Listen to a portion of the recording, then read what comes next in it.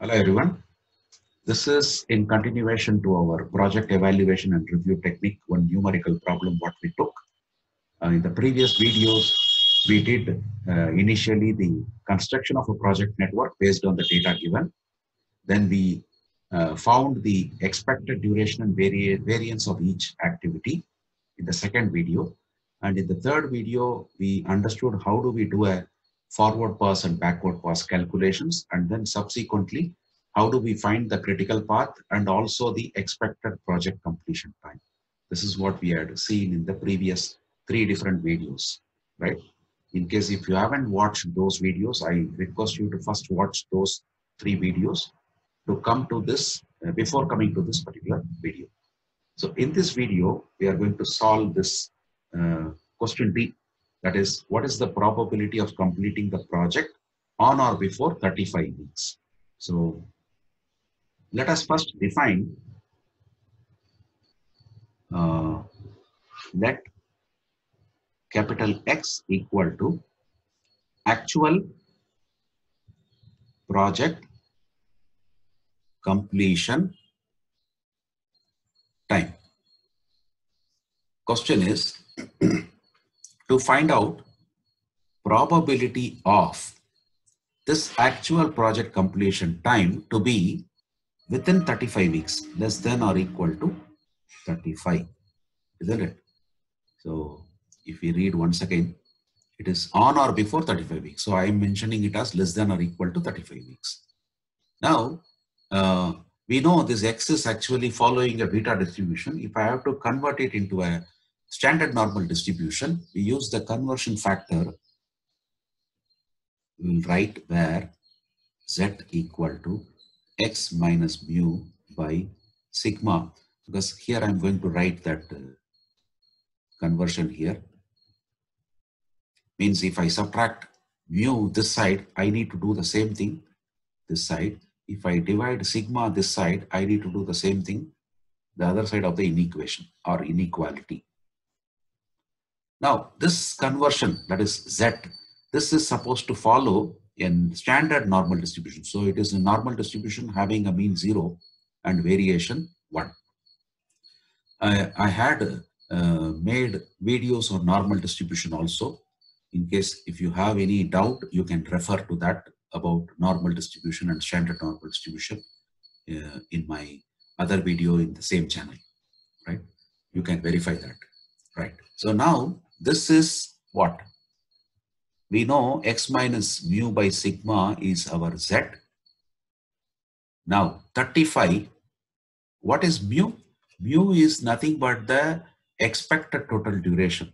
This is our mu. So it is 16. How do we find standard deviation? For that, we need to identify what is the critical path. It is C, G, and J.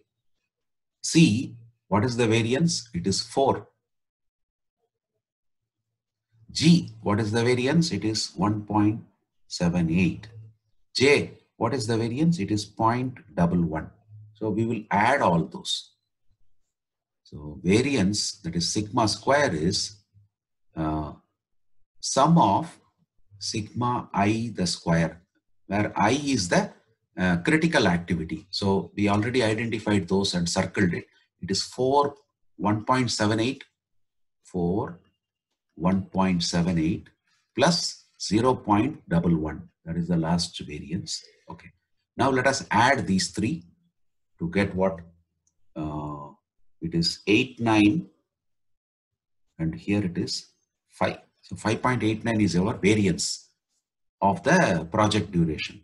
So that means sigma, which is square root of variance, will be square root of 5.89. What is that? It is standard deviation of the expected duration. Expected duration. So what is square root of 5.89?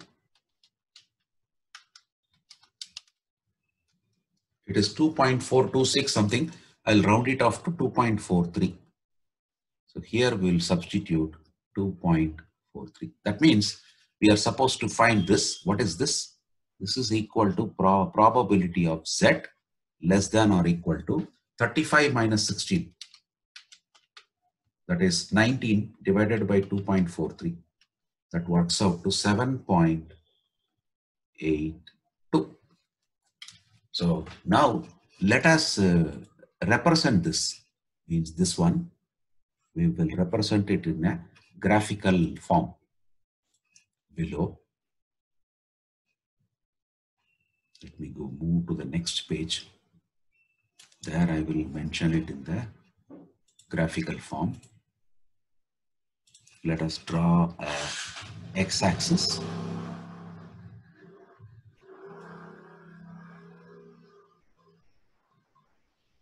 And the standard normal distribution or a normal distribution, both will be looking like a bell curve.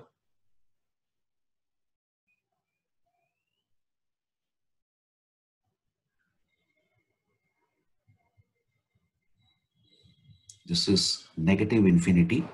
This is positive infinity.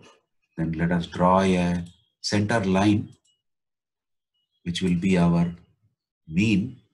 And this point is also the modal point because it is unique. And standard normal distribution or normal distribution, both are unimodal distribution, means it will have single mode in it. And since it is a standard normal distribution, the center point is 0. Now, what is this probability? It is 7.82, means it should be less than, the area should be less than 7.82. 7.82 being a positive number, it will come somewhere here. So let me draw a line again, a perpendicular line again.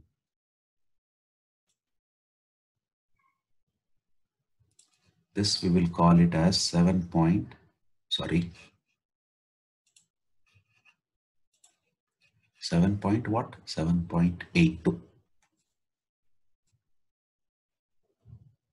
Okay, now if we look into this probability, it is less than or equal to, means in the graph, I have to shade it completely to the left side of 7.82, like this.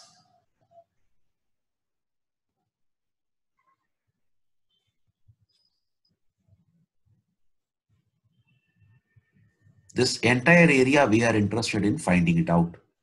What is that area?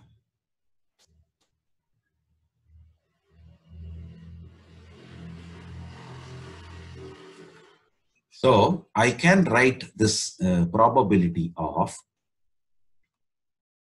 z less than or equal to 7.82 as probability of negative infinity to 7.82. Negative infinity less than z less than or equal to 7.82.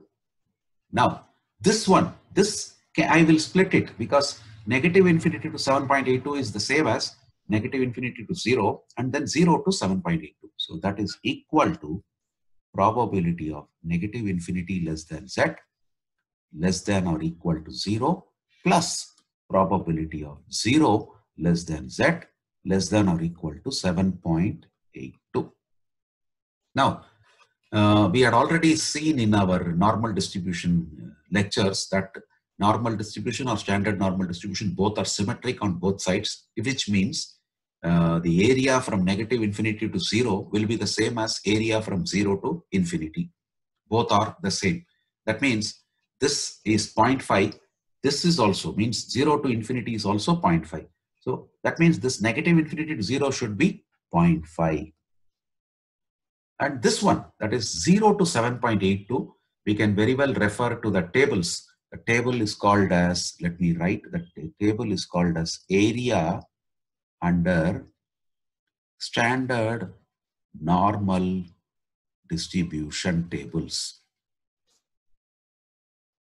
That table we can refer to find out what is the area for that particular z value. Means I'm talking about this for this. So if we refer, we will get the value as 0.4999, one more 9.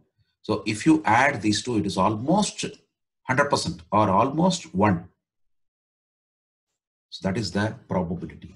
It looks quite logical. Reason is, see, the expected total duration, we got it as 16 weeks, whereas this question is asking about What is the probability of the project getting completed, actual duration to be 35 weeks?